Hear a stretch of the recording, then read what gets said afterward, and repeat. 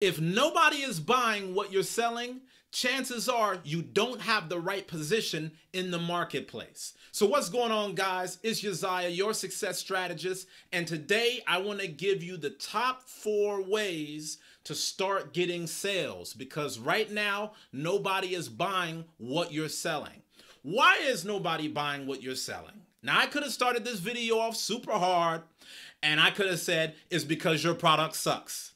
But I'm not going to do that because I want you to subscribe. So make sure you subscribe to this channel, and I'm going to give you the real top 4 reasons why your product isn't selling. The first reason why your product is not selling is because you're not marketing your competitive advantage. I want to make a basic assumption right now that you are selling a product or service that somebody else is also selling. You have competitors in the marketplace. And even if there is some area of innovation in your business on something that you're doing just a little bit differently than everybody else, there's still an overall market for the game that you're in, right? So you could be in the shipping business and you're going to be competing with FedEx, UPS, DHL. You could be in the fast food game and you could be competing with McDonald's or Burger King.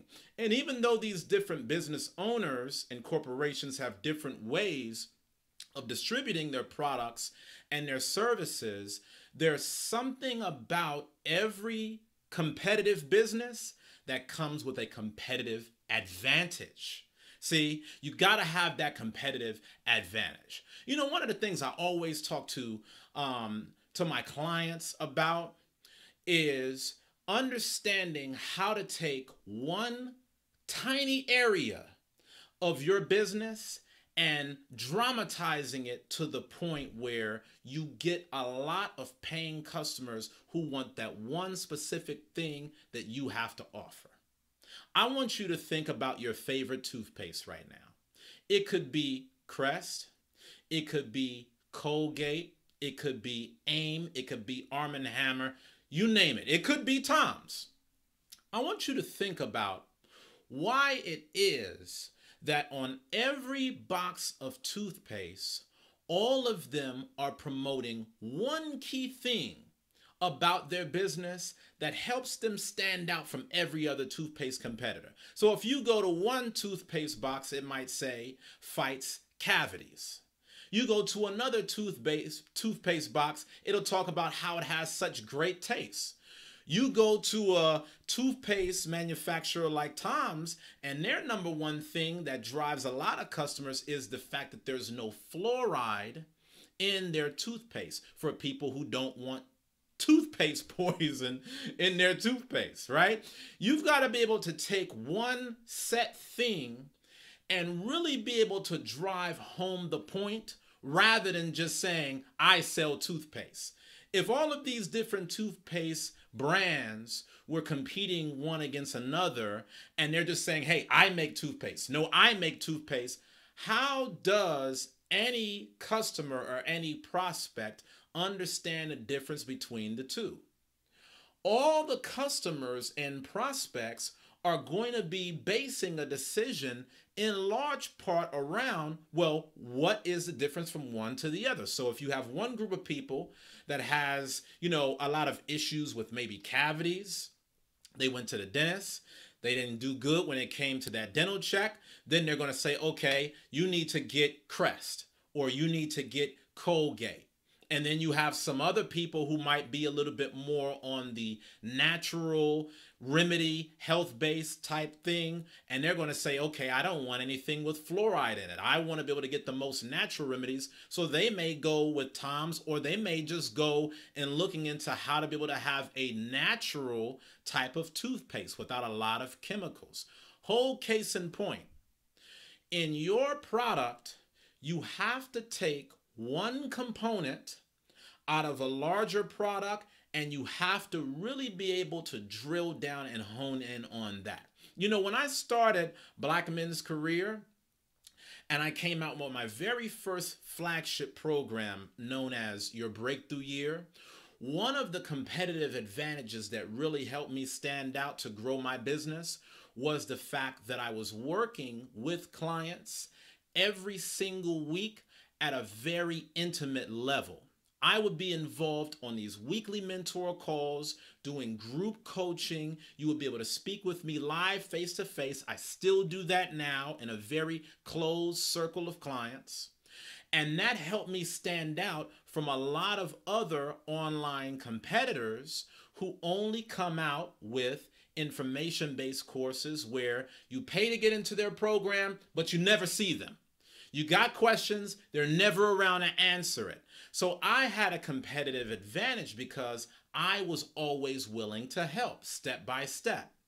When it comes to what it is that you're doing, you've got to find out what your competitive advantage is. What makes what you do different from everybody else? Number two, you've got to pick your area. So now that you've identified what your competitive advantage is, you need to be very clear on, are you going to be in the quality game? Are you going to be in the price game? Or are you going to be in the convenience game? You know, a lot of startup entrepreneurs are not familiar with this concept at all. But if you think about every major business and every major corporation in America today that is doing something that's worthy of talking about, all of them understand what I'm about to say. When you look at a Walmart, their objective is low prices. They've built their entire business around being a very low-cost competitor. You cannot go to other stores and get products lower priced than what you will get at a Walmart. Not if you're driving around your local community.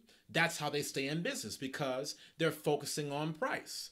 But then you might go to another company like Apple or Ferrari, and they're not focused on selling things cheap at all. You go into Apple, you're going to pay $1,000 a pop for one phone. So they're playing another game which is focused on creating the best quality products possible. And the thing that all major businesses and brands understand is that you cannot try to build your business being all things to all people. Walmart doesn't try to have the highest quality products known to man, because then that's going to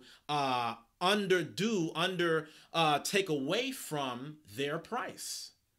Apple doesn't try to sell you a Ferrari at a bargain price, because then that would take away from their quality.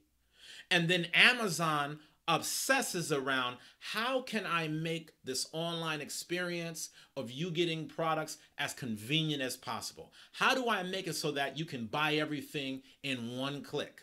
If you want to be more successful in selling your products, you have to get very clear on what type of area you're in and constantly grow and develop and improve in that one area until you become best in the world. Until you become world-class in quality, you still got to keep going until you become world-class in price. See, this is what every other major player is doing, and so should you. Number three, if nobody's buying what you're selling, have you identified that there's a business need behind what it is that you're selling? Or are you just kind of doing your own thing, hoping that somebody's going to go out and buy it? You know, I remember I was working with somebody a year ago, and they were super ambitious as an entrepreneur. They wanted to be able to sell a lot of volume in the products that they were offering. And every time I sat down and spoke with this person, I always asked them, have you taken the time to interview other people that would be your ideal customers for what it is that you're trying to sell to them? And they would always tell me, oh, no, well, you know, why should I have to do that? Because there's all of these other businesses that are just like mine. If they did it, so can I. If they already got a product out, why can't I just put a product out and compete with them? Well, the honest truth is businesses are a lot like an iceberg. When you're looking at any successful business, all you can see is what they're doing on the surface. You don't see everything that's happening behind the scenes. So those successful businesses are coming with tens of thousands of hours of research and marketing and immersion about their customers that you don't even know exists. So when you go into a business, if you're just trying to create a product out of thin air, you don't know if anybody wants it, you don't know how much people will be willing to pay for it, you don't know if it's something where you pitch it to them and they're like, oh, well, you know, that's cool, that's nice, but nobody's going to pull their wallet out and buy from it. You have not yet established a business need.